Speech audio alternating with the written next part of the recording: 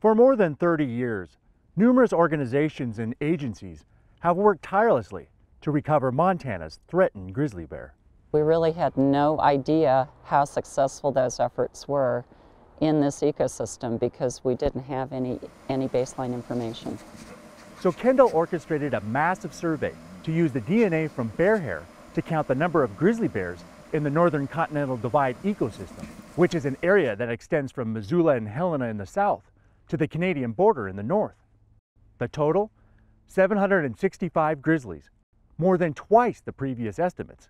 I wasn't surprised that our population estimate was higher, but the magnitude of the difference, that surprised me.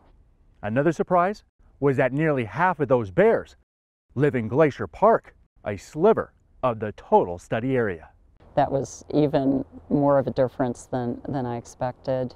The genetic information also showed that these bears had a healthy gene pool. Genetic variability approaches levels seen in undisturbed populations in northern Canada and Alaska. While this study may one day lead to the delisting of the grizzly, Kendall hopes the decades of conservation work that got the grizzly to this point will continue in the future. It'll remain important to keep up those efforts to protect what we have remaining and keep various portions of the population connected.